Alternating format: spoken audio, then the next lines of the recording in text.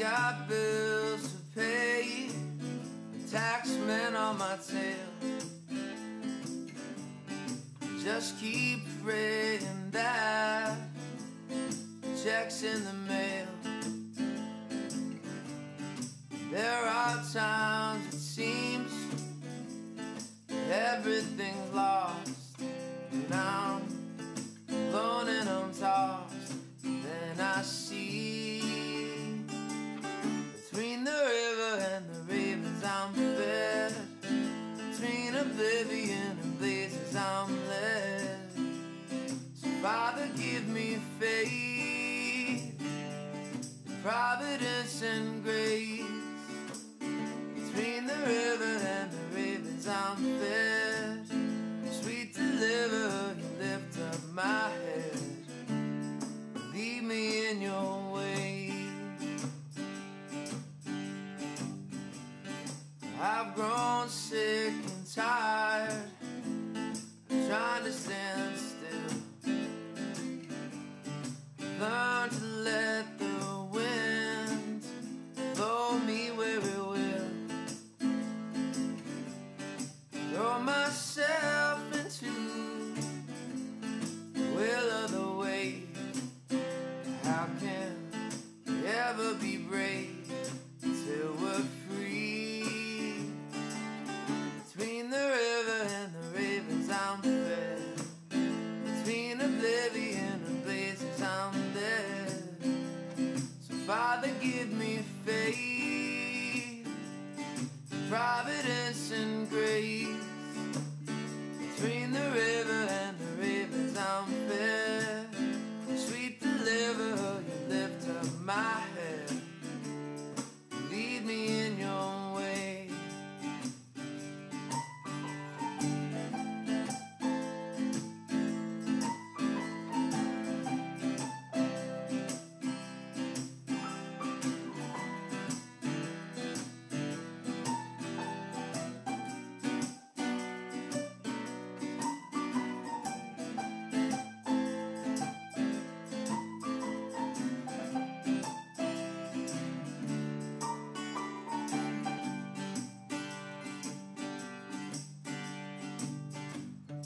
Though I'm walking through the valley of the shadow of death,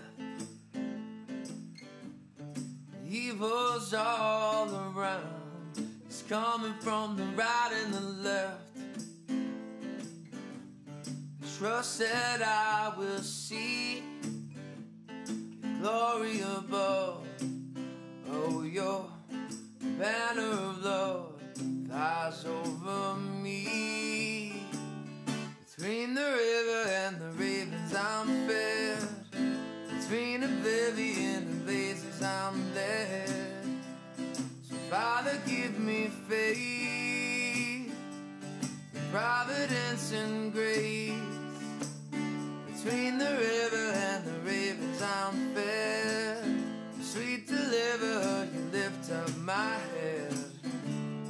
Lead me in your way. Between the river and the ravens I'm fed, sweet deliverer, you lift up my head. Lead me in your way.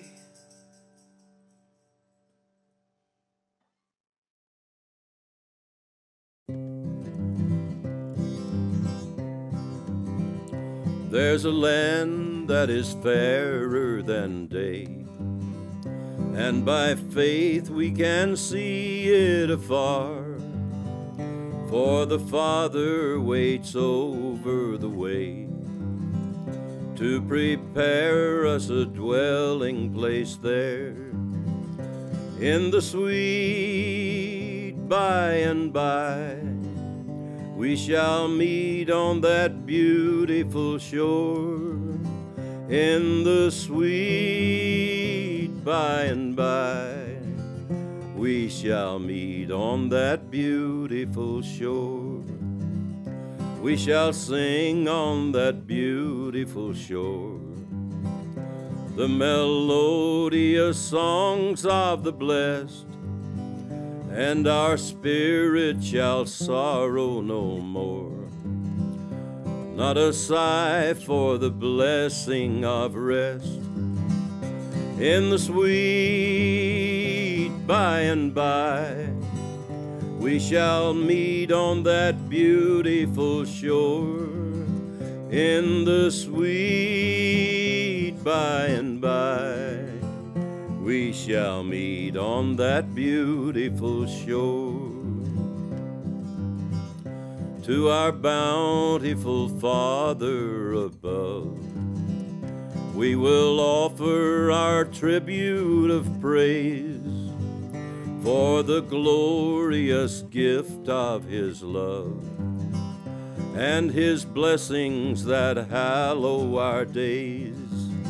And in the sweet by and by, we shall meet on that beautiful shore.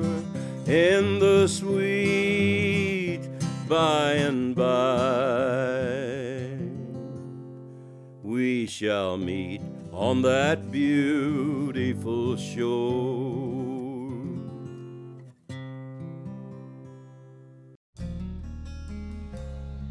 Flames roar all around, bathing their robes in red, and not a burn was found on the 3 men left unsinged. They kept the faith, delivered from their deaths. The miracles won't end when you are free to complete more than I can comprehend. And this is how it ends, in the service of the King, capable of great things. Facing a hungry crowd with 2 fish and 5 loaves of bread. Don't go, come sit down. And every soul was fed, giving thanks, provided for again. The miracles won't end when you are free to complete more than I can comprehend. And this is how it ends, in the service of the King, capable of great things. The miracles won't end when you are free to complete more than I can comprehend. And this is how it ends, in the service of the King, capable of great things. The miracles won't end when you are free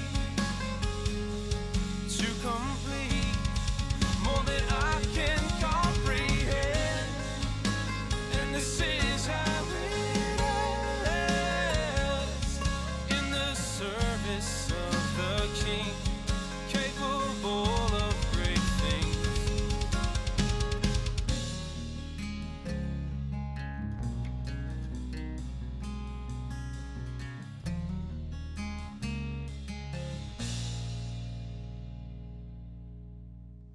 Good morning. We're about to start worship. If everyone would please take their seats.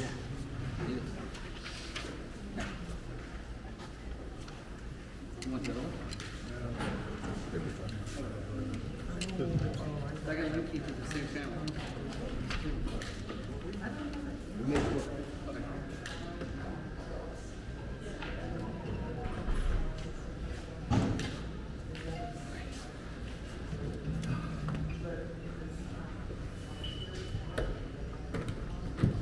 Wow, it sure got quiet.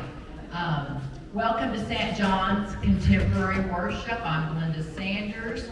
Please register your attendance. I don't see red pads today. Oh, they are there. So we're going to ask the ushers to pass those out. Fish Fry Friday was a tremendous success. Thanks to Robert Garza and Janice Cagle and the many volunteers who were here who helped. We don't have an actual count of the proceeds, but looks like it's over $2,000. Great. And the fish was really extra wonderful. In the foyer, if you haven't picked one up, the March newsletter is out. There's lots of really important information in here about March and Easter events.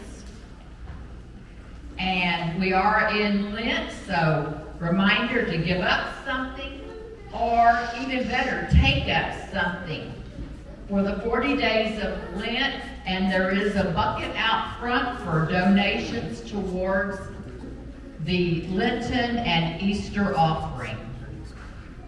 Wednesdays, we have 2 adult Bible studies that are happening, one at 11 a.m. by Karen Van Kirk, and then one at 6:30 p.m. in here, led by Wade Williams. And they are going to begin the book of John in this setting, Wednesdays at 6:30. Next Sunday is daylight savings time. And it is also a time when we're going to have the blood mobile in our parking lot. So think about giving blood next Sunday. Palm Sunday is April the 2nd. We need a few props still for our full dress rehearsal with the Living Last Supper that's happening on March the 25th. We need some real or artificial palm plants, and you can bring them next Sunday and just set them over by the Purple Cross. We also are looking for white or beige electric candles, if possible with batteries already in them. Same thing, you can leave those by the Purple Cross. There is an order form inside the newsletter to order your Easter lilies. The church will be purchasing Easter lilies, and your cost, I don't know, I think it's $13, $15. But you may give those in memory of or in honor of someone, and they'll be used during Lent, displayed on the stage or the altar area. So we want to fill it up with Easter lilies, even more so this year, so that when we have our Maundy Thursday service, we're expecting over 400 in attendance. So we want some Easter lilies displayed. The children's ministry needs plastic eggs, candy, stickers, small toys by Palm Sunday. You can fill your eggs yourself, or you can just donate them and the youth group will fill them for you. And this year we're expecting more people than ever at the Easter egg hunt because we've extended an invitation to Montclair Elementary as well as the Children's Learning Center. The Children's Learning Center has openings for lead teachers and assistants. We actually have a waiting list of children who want to come to our daycare program and our preschool program, but we don't have enough teachers. So spread the word that if anyone would like to apply for a full-time or a part-time or an on-call position, to contact Adela and the Children's Learning Center. Last but not least, we need volunteers to do these announcements. I'm going to be out of town some in March and April, so if you are willing to do that, the script is prepared for you. Please let me know after worship. The other thing that we need are scripture readers. Janice Cagle has graciously agreed to do it, but she's going to be out of town a couple of times. So let Pastor know if you're willing to read scripture. Now, as we prepare to worship, please stand as you are able, and let's praise our God in song and music.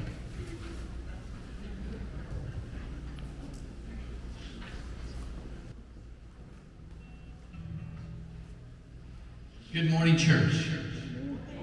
Isn't it great to be in the house of the Lord? Amen? Amen.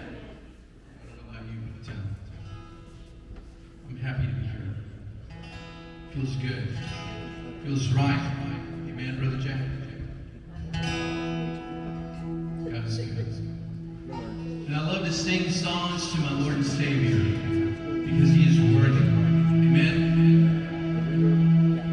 He is worthy to be praised and adored and worshipped by everyone He has created. And that's all of us, folks. Every single one of us. He has. He thought of. Amen? He designed us. He formed us. The Word says that I was with you before there was any. In your mother's womb, I was with you. Wow. I don't know about you, but that's awesome to me. When I think about the awesomeness of God, let's sing this incredible song called Fields of Praise. There's a place where I love to run and play. There's a place where I sing new songs of praise. Dancing with my Father God, fields of praise. Dancing with my Father God, fields of praise. All right, there's a place to go. There's a place where I lose myself within. There's a place where I find myself again. Dancing with my Father God, fields of praise. Dancing with my Father God, fields of praise. I love this. There's a place where religion finally dies. There's a place where I lose my self-describe.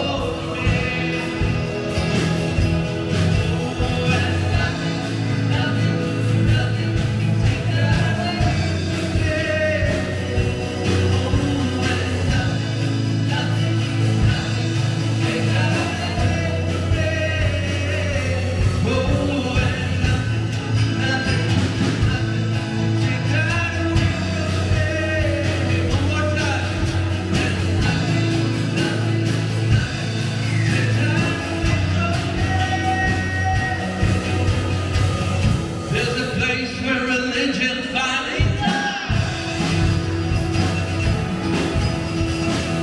There's a place where I lose my self-describe.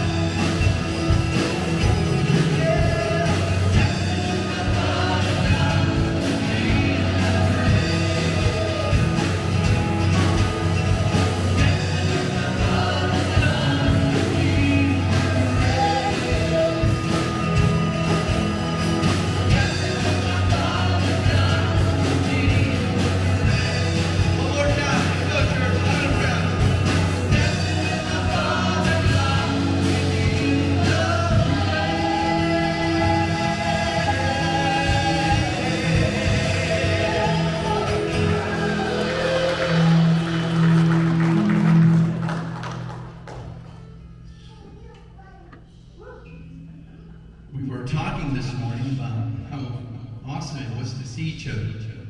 And I said, you know, it's a win-win. If I'm not here this morning, I'm in the presence of Almighty. So it's a win-win. Amen? Amen. Yeah.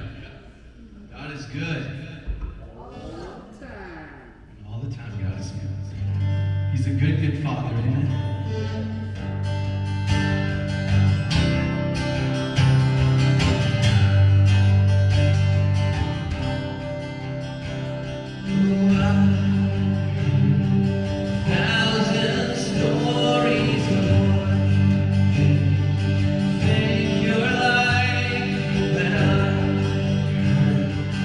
Tender whisper,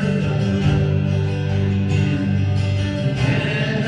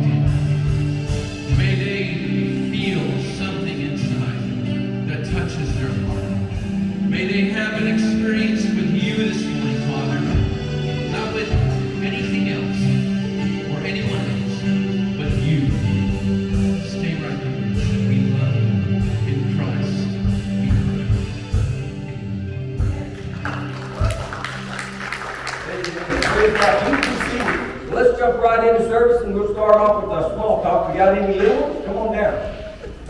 I got a cool story for y'all today. I know I got one here, a couple over here. Come on. I'll find it. Come on down. Just have a seat right here. We got another one. Bring her down. We want all of them.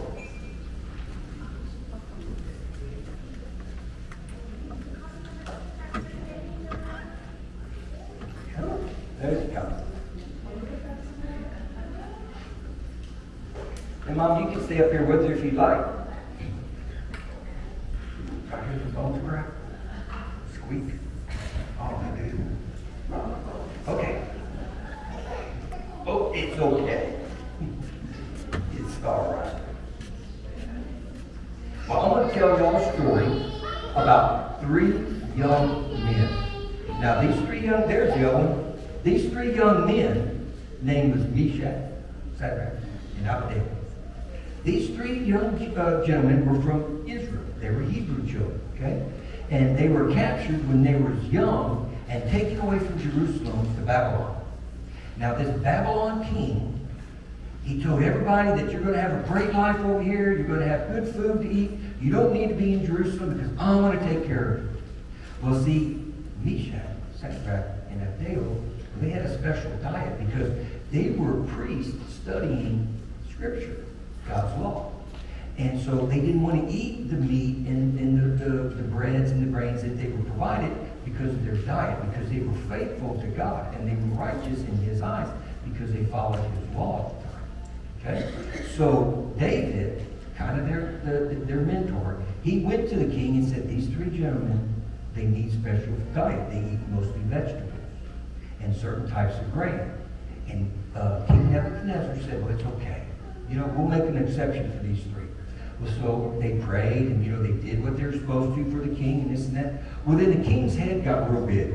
It swelled up. Yeah, I know, it swelled up. He was very prideful. And he said, what I'm going to do is I'm going to build this golden statue. And there's going to be a bell. And whenever you hear that bell ring, that bong, you have to kneel and pray to me. Because, see, he felt like there was competition between him and God, and that he was a true God, and that God wasn't a God at all. Well, Meshach, Shadrach, and Abednego said, well, we can't do that because it will go against everything that we believe. We'd be turning our back on God, and if God's calling us and leading us, then we can't do anything like that. Well, you know what Nebuchadnezzar did? He passed a law that if you didn't bow to him, when the bell rang, when that big gong, boom, he would be thrown into a fire and burned up.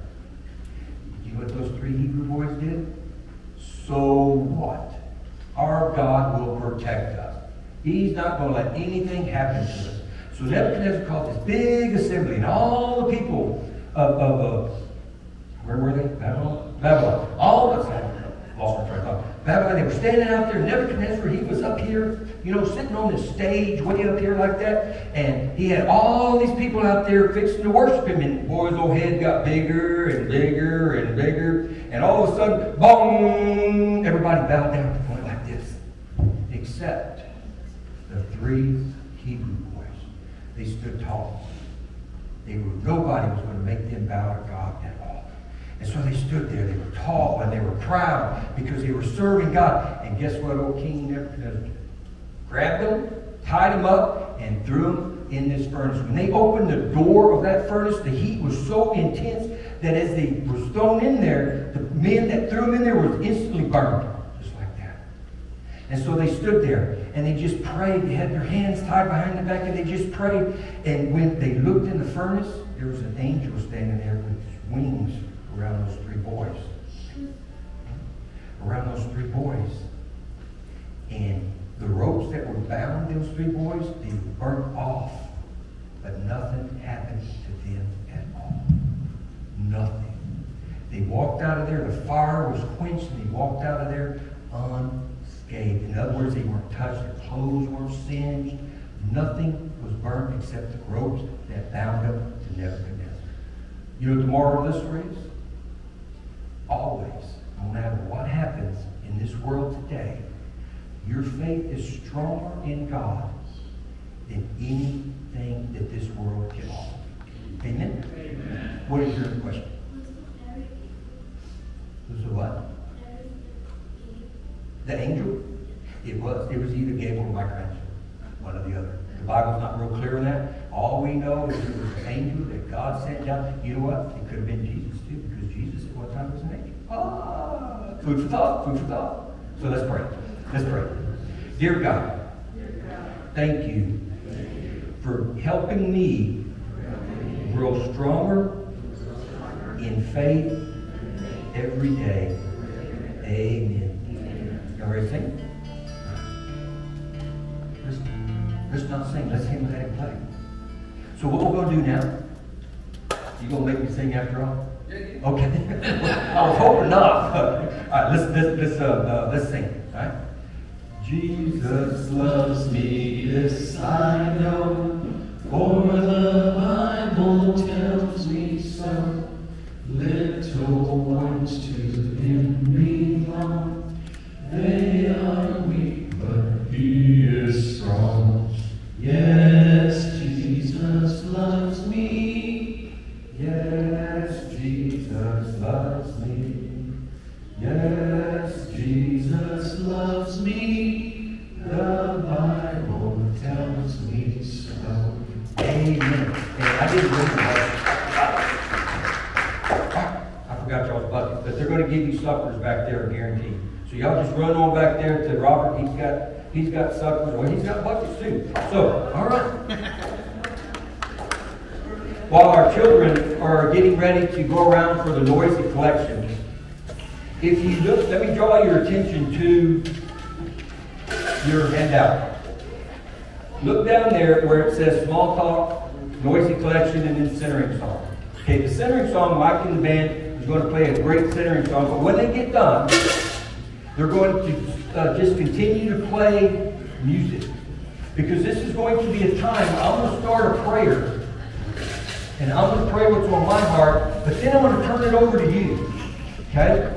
I'm going to turn it over to you, and you're going to pray. And we're all going to pray at the same time. We're going to pray for whatever's on our hearts, whatever the Holy Spirit leads us to pray, and we're going to go and pray as long as the last person stops. Amen? It's something different. Don't feel compelled to pray, but you don't have to pray out. You can pray softly.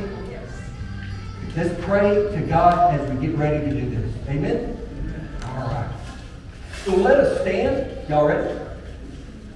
Let us stand and center ourselves to open our minds and our hearts so we can continue to worship God.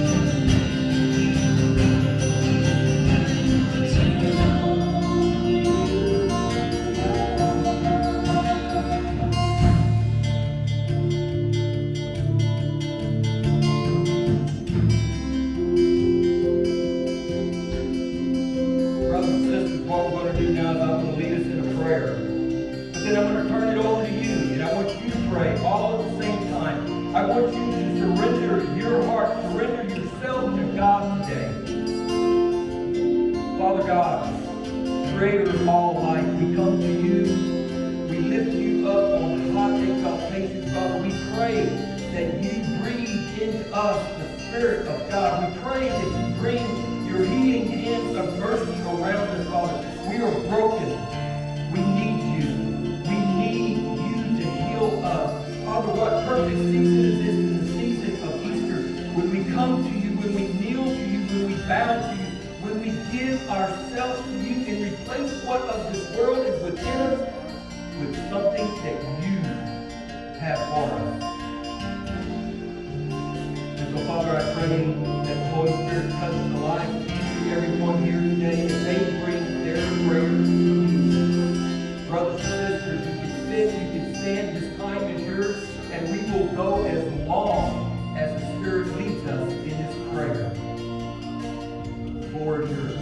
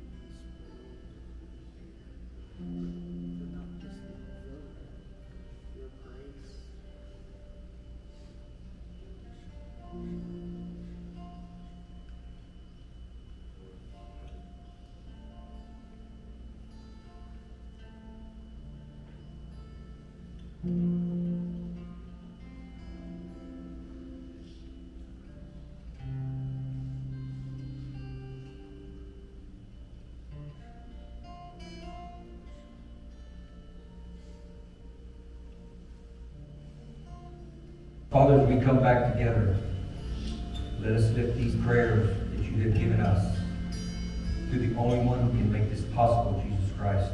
Amen. Please be seated.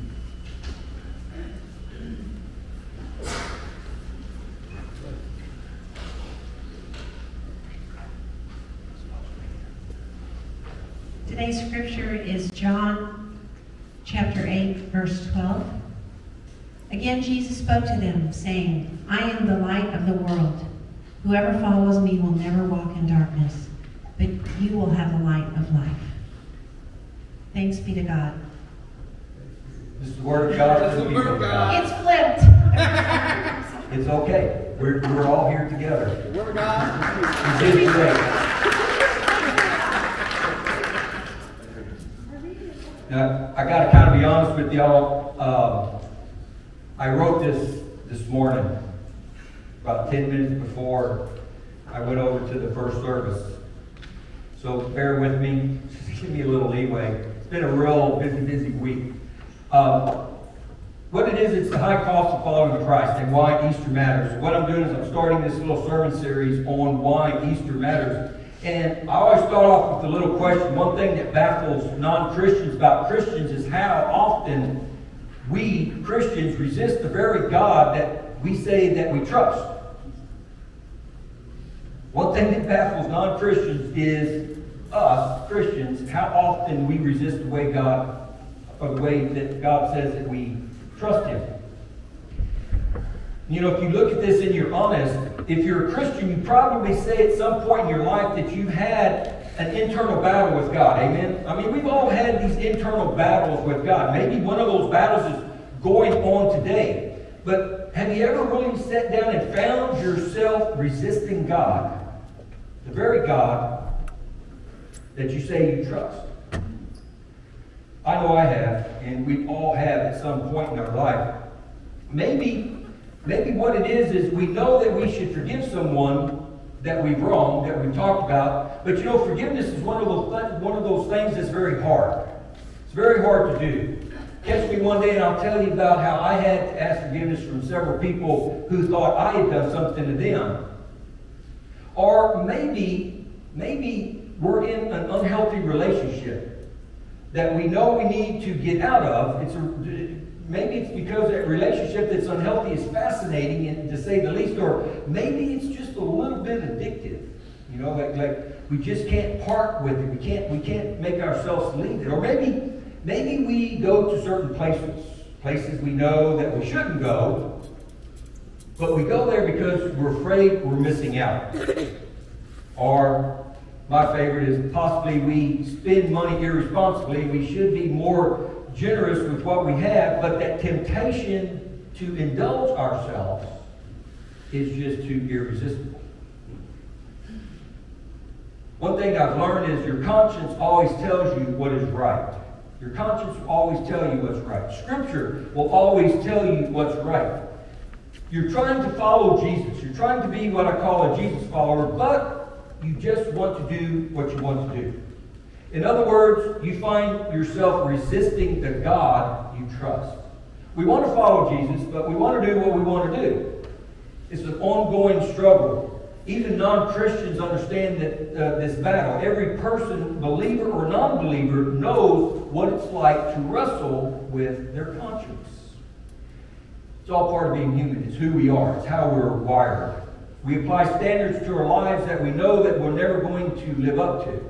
We apply standards to our lives that everything outside of this world tells us, well, you need that, or you need to live this way, or you need to be doing things this way. We know we can't ever live up to them, and so we wind up resisting God. Well, during this season of Lent, this Easter season, we're going to look at several people whose lives intersect with Jesus, with his life. We're going to look at these lives in the weeks that's leading up to his crucifixion. And each one of these people we're going to look at over the next few weeks has an agenda. It has an agenda that puts him with odds, or at odds with God and with Jesus. And as we see it, there's a little bit of each one of them in us. A little bit of each one of these people in us as well. But here's what's really interesting about this whole thing. Their stories of resistance illustrates the futility of resisting God. And as lifelong Christians, our stories of resistance are also illustrated in the futility of resisting God. And that's why I call this sermon series Easter Matters. Well, the first character we're going to talk to today in the study is about Joseph Caiaphas. Now, you may know Joseph Caiaphas simply as Caiaphas. He's in the book of John. You're going to read about him soon. He was a high priest during the time of Jesus. When Jesus was in his ministry, he is the high priest. And he's one of the most powerful, the most influential people in all of Jerusalem and all of Judea. You might say that Caiaphas himself was the connecting point between the nation of Israel and the Roman Empire. He was the man who communicated with Pilate and all the other leaders of the Roman Empire. Even more importantly, though, Caiaphas was part of a family that controlled the temple for over 40 years. Controlled the temple over 40 years. His father-in-law and his 5 brother-in-laws were also high priests. They all had this enormous power over the people, and they were able to use that power to influence the people. And there's another perk to that. Each one of them was extremely wealthy. You see, these perks, these financial perks, went with being the epicenter of the Jewish religion in the first century of Israel. Because every Jew, no matter where they were, every Jew all over the world, no matter where they were, had to pay a temple tax. And that tax went to support the daily operations. It went to support the upkeep of the building, of the temple in Jerusalem, and it went to pay the priest and the high priest.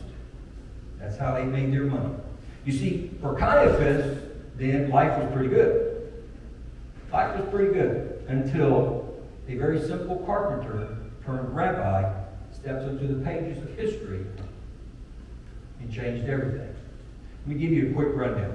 Everywhere Jesus went, hundreds and even thousands of people followed.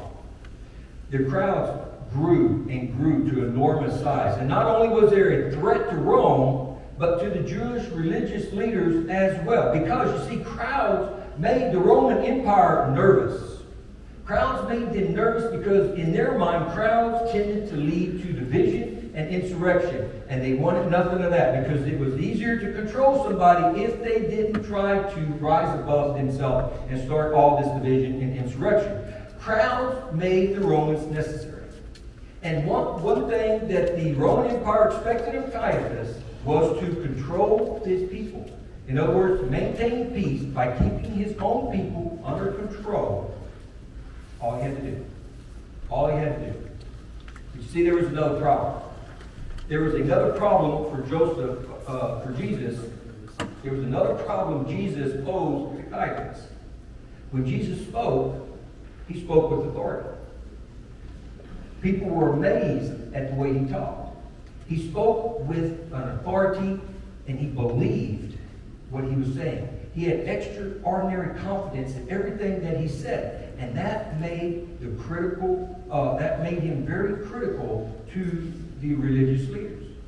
Because of the corruption inside the temple system, Jesus took the temple leaders to task. If you turn to Matthew 23, we see some startling examples of the compassionate criticism that Jesus laid out of a system that had grown to exploit the very people it was meant to serve.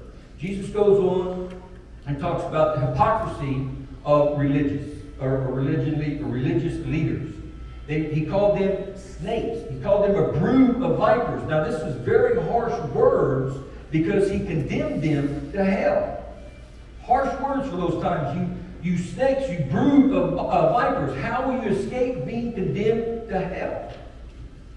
It's no wonder that Caiaphas had a problem with Jesus' authority at this time.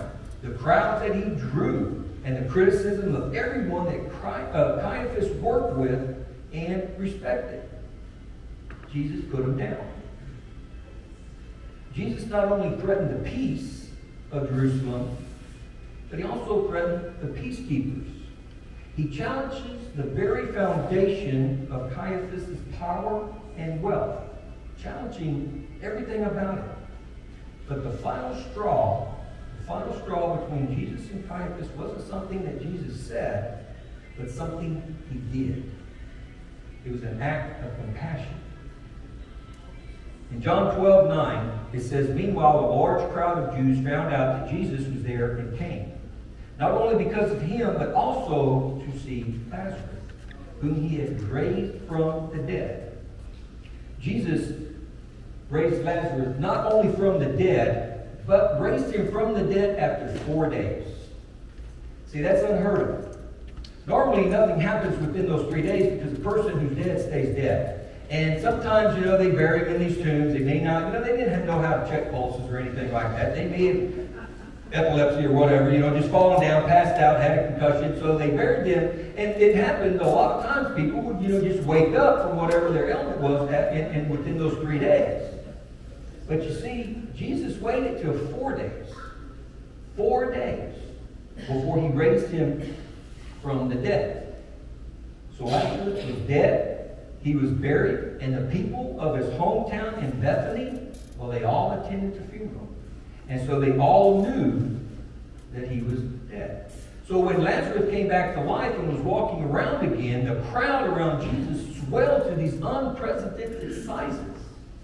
And so Caiaphas soon realized that his plan to publicly humiliate or discredit Jesus wasn't working at all. He and the other religious leaders, what they did, they had worked hard at trying to trick Jesus to force him to either blaspheme against God or to threaten the Roman Empire. But Jesus outsmarted all of them because he wasn't evasive when he answered the questions. Jesus gave them the answer that they wanted. It wasn't evasive at all.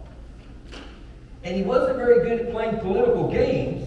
But because Jesus rejected the assumption at the core of the religious leaders' questions, is how he got around this. When they asked him, for example, where should people pay taxes? Should people pay, when they asked him if people should pay taxes to Rome or give money to God, Jesus' response was, give back to Caesar what is Caesar's, give to God what is God's. That was his response. Jesus was saying that money played a much less significant role in God's kingdom than the religious leaders led everyone to believe. You see, folks in that day and age had to buy an animal, a dove, a goat, or a calf, or a lamb. and pay the temple to sacrifice that to become clean. Because that was what they were saying, that all this money, this is the only way you're going to get to God, is go out and spend this money and then pay us to sacrifice it, because it had to be sacrificed on the temple steps. But when Jesus pointed it out, saying God's kingdom isn't all about that, and that the religious leaders had their priorities all wrong, Jesus then raised Lazarus from the dead, and Caiaphas realized that the little traps that they were setting for Christ wasn't going to work anymore.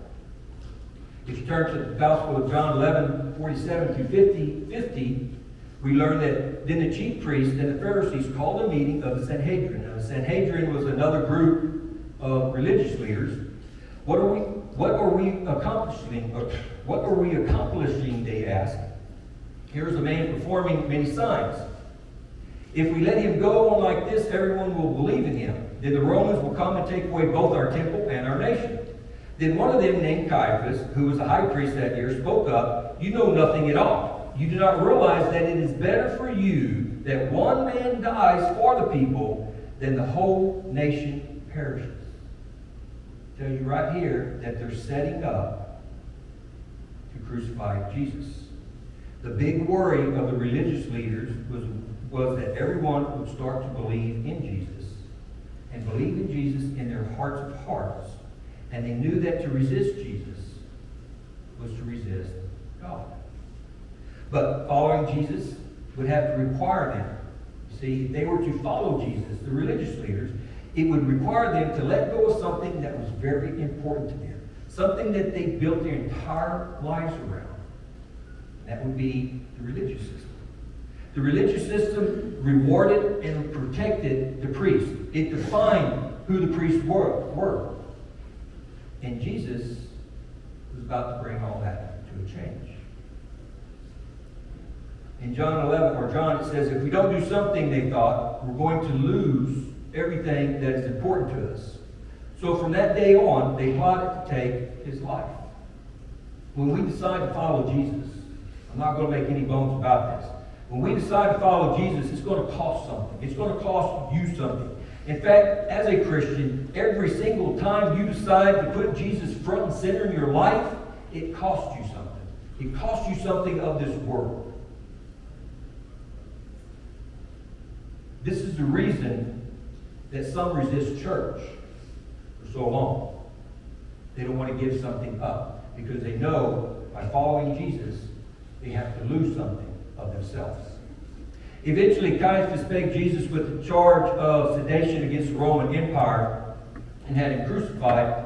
And so at that point, he thought that the threat was eliminated.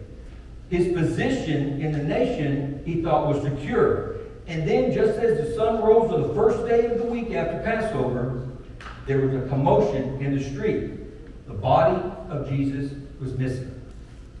The body of Jesus was missing. And a few days after that came reports of Jesus sighting all over the place. A few weeks after that, Jesus, his closest followers came out of hiding and into the streets saying that you crucified Jesus, God raised him from the dead, and we have seen him, so you need to owe us an apology. Suddenly, the crowds of people rallying around the name, the reputation, and the resurrection of Jesus. There was crowds saying, he is risen, he is the risen Lord, and he is the true Messiah. And it began to draw on Caiaphas that Jesus had accomplished more by dying on the cross than he had during his entire lifetime. Amen? Amen. Years later, Joseph Caiaphas became a footnote in the history of Jesus of Nazareth. A simple footnote in the history. See, Caiaphas lost his position of leadership. The Jewish people lost their temple, torn down by the Emperor Titus. So those who stood against the will of God also became footprints in the story of Jesus. Now I know what you're asking, because they asked me this earlier. What does all this have to do with me? What does all this have to do with us sitting here? Everything. Everything in the world. Because you see, there's a little bit of Caiaphas in every one of us here today. There's something inside of us that wants to preserve the things the way they are at all costs. You see, we want God to either help us or we want God to get out of the way. We want Him to help us or we want Him to get out of the way. There is no way we can do it together. But Easter is a warning against that impulse of having God get out of the way. It's a warning that God doesn't compromise. He doesn't compromise. There are those who try to stand against Him, and they will become footnotes as well. And so this first week of Lent, I want you to look at what you have put in the center of your life. What have you put in the center? Is it a position at work? Is it a grade point average for our students? Is it that unhealthy relationship? Is it money? Is it power? Is it pride? What have you put at the center of your life that has replaced God? That little voice inside is desperate to preserve whatever it is, because that is what's standing between you and your Heavenly Father. Whatever it is that we replace God with is always going to be less than God. Whatever we replace God with is always going to be that. It's going to be less than God. It's already diminishing in value. It's already diminishing in its significance. Think about it. Think about it. Your greatest regrets are connected to attempts to preserve something or someone that isn't even a part of your life anymore. Don't let something that doesn't even matter in the long run act as that little g. We call those little g's those little gods. You see, these little gods always disappoint. They always disappoint. God does not. God has a plan. And to put anything other than Him at the center of your life is nothing less than self-destructive. So I ask you again, what are you trying to preserve that you need to surrender to God? The song that Mike and them sang, the band, was a great song, I Surrender. What are you trying to preserve that you need to surrender? What is that little God in your life demanding more and more and providing less and less? Friends, saying yes to God is going to cost you something. Saying yes to God will cost you something, but saying no will cost you more, including what you replaced God with. Amen? Amen. Let us pray. Heavenly Father, as we conclude worship and come to you to the table, we ask that you breathe your Spirit into us so that we can replace what we have preserved in our life. We can replace and take out. We want to take out what the world has told us to do and replace it with something that you have for us. Help us to recognize that. Help us to see that. In Jesus we pray. Amen. As we prepare for our offering, let us come up.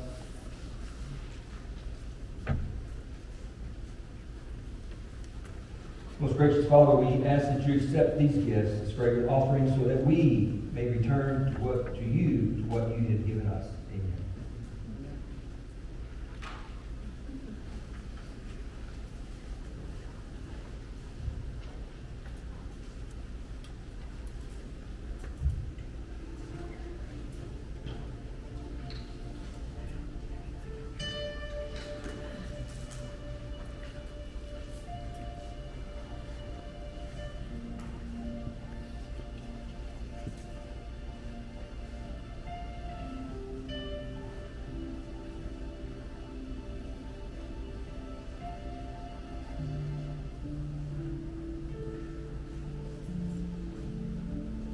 We come to church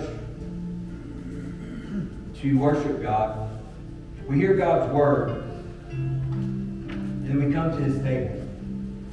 For our guest today, we have a table set by God's hand, and it's open to all. You don't need to be a member of this church. You don't need to be a member of any faith tradition. You don't need to be a member of any denomination. But this table is set by God's hand. We say words over it, but yet it is for God's children. And so today I ask, as we take the loaf of bread and we raise it to the heavens and we bless it and give thanks, Jesus broke it and said, "This is my body given to you. Take, eat in remembrance of me." Jesus was soon, after the supper, he took a cup and he raised it and he gave thanks and he said, "This is my blood, the blood of a new covenant, shed for you, for many, for the sins, the forgiveness of sins of the world. Take, drink, and as often as you do this in remembrance of me." What better way to respond to God's grace that He's offered us? What better way to respond to God's call as we come to take communion with God Himself? Again, the table is open to all our guests. You do not have to be a member. You just have to have a heart that you're searching for something more, that you're searching for God that loves you, that has asked you to be here today. You see, we call this convenient grace as we walk through those doors and you've never graced a church before.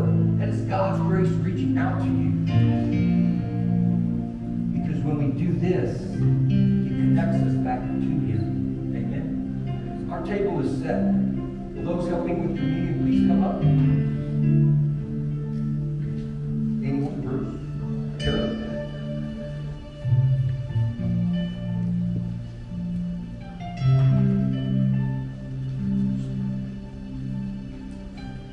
Body of Christ. Body of Christ.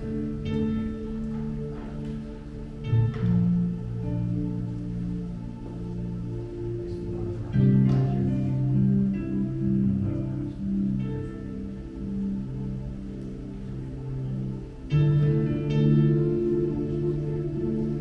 Friends, I left one little thing out. We celebrate communion here by way of what we call intinction. Robert the usher will bring up row by row. I'll offer you a piece of bread. Don't eat that bread just yet. Just step to the side, whichever side. Dip it in the juice and then consume it. Be part of God's family. You're not required to, but what better way to open our hearts to God. Amen? Please come.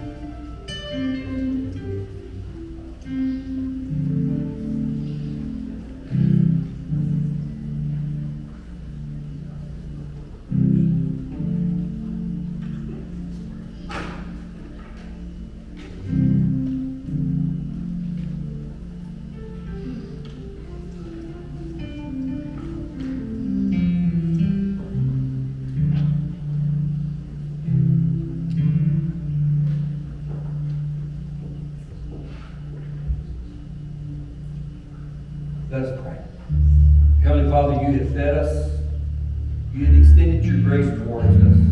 Our sins are forgiven by simple asking for them. Father, we pray that by sharing communion with you today, it will start us on our path, our journey, being sanctified. To walking a better life with you. To living a better life by letting you lead us. In Jesus' name, amen. Would y'all please stand and sing one last song with us as we get ready to close out our worship. Amen.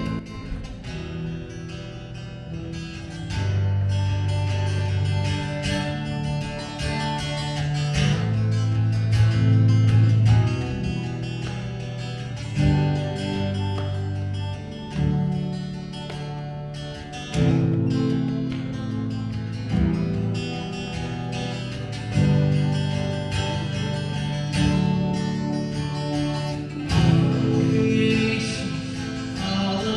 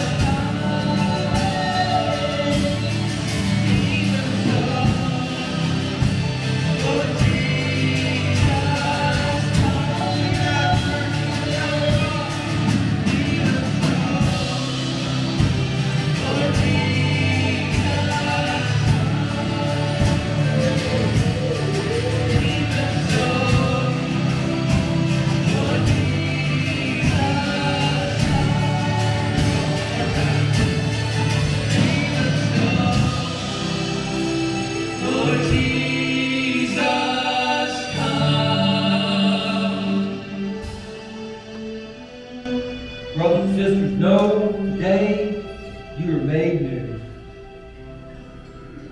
Leave whatever you have in your heart of this world here today, in this room, and take the love of God and what He offers with you. Go from here with His blessing of the Father, the Son, and the Holy Spirit. Amen.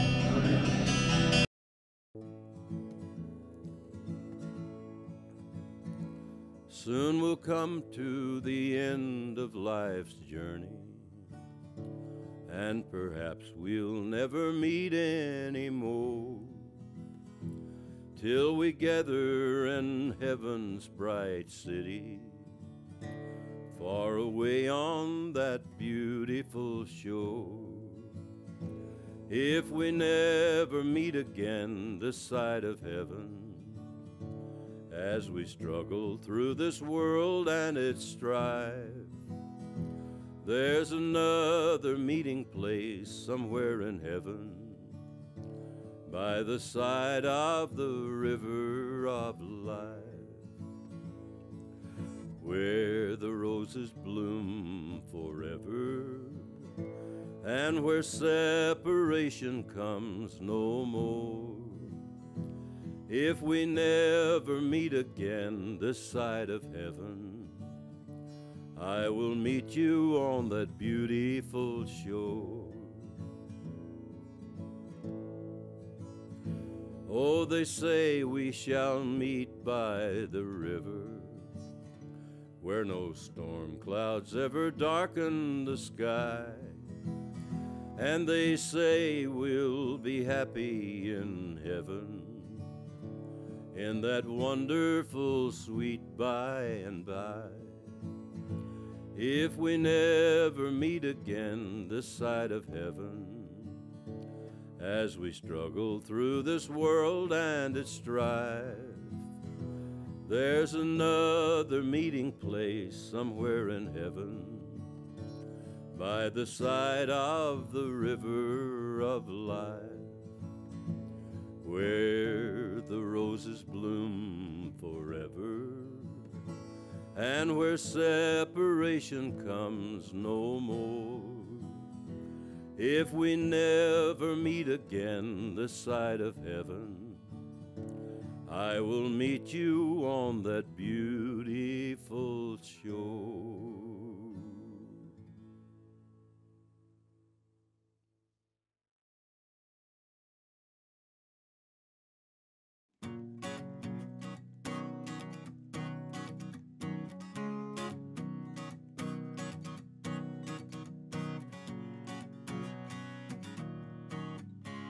Well, I woke one morning, found you staring down at me. Said, I'll take my share now, Father, please. And you took your money, and you took your leave. You took my heart and turned your back on me. And you hit the town, and you hit the bottle hard. You raced round in your fancy cars, and you load all your money on brothels, beds, and bars. Before you know, your broken times get hard. I still stand here waiting, with my eyes fixed on the road, and I fight back tears and wonder if you're ever coming home. Don't you know, son, that I love you, and I don't care where you've been, so please come home.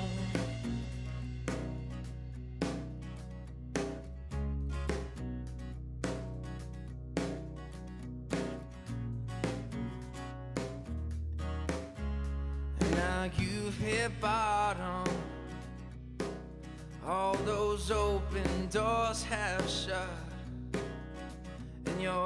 hungry stomachs tied in knots, but I know what you're thinking, that you troubled me enough. Nothing could ever separate you from my love. But I still stand here waiting with my eyes fixed on the road, and I fight back tears and wonder if you're ever coming home. Don't you know, son, that I love you, and I don't care where you've been. Yes, and I'll be right here waiting till you come around the bend, and I'll run to you and hold you close, won't let go again. So please come home, please come home. Don't you know, son, that I love you, and I don't care where you've been, so please come home.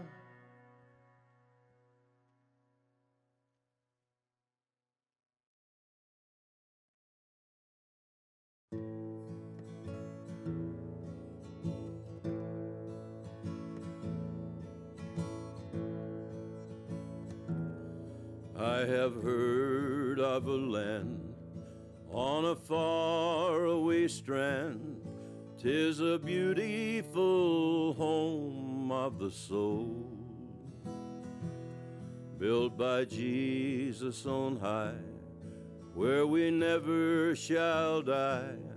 'Tis a land where we'll never grow old, never grow old, where we'll never grow old, in a land where we'll never grow old,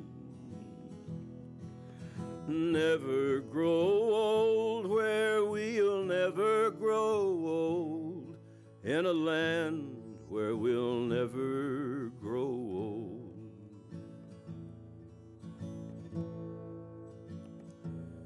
In that beautiful home where we'll never more roam, we shall be in that sweet by and by.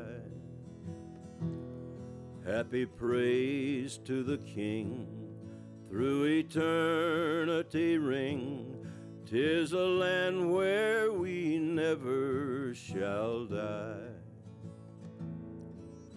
Never grow old, where we'll never grow old. 'Tis a land where we'll never grow old. Never grow old, where we'll never grow old. 'Tis a land where we'll never grow old.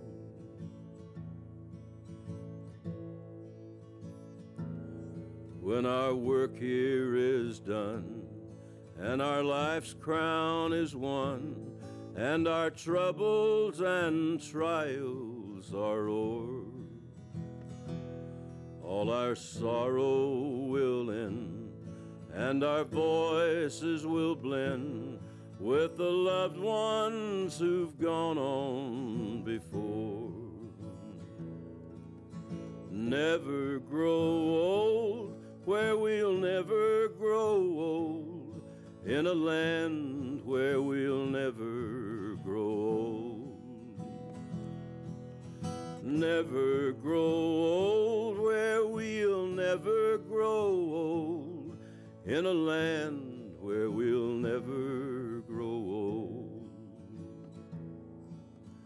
Never grow old, where we'll never grow old. 'Tis a land where we'll never grow old. Never grow old, where we'll never grow old. 'Tis a land where we'll never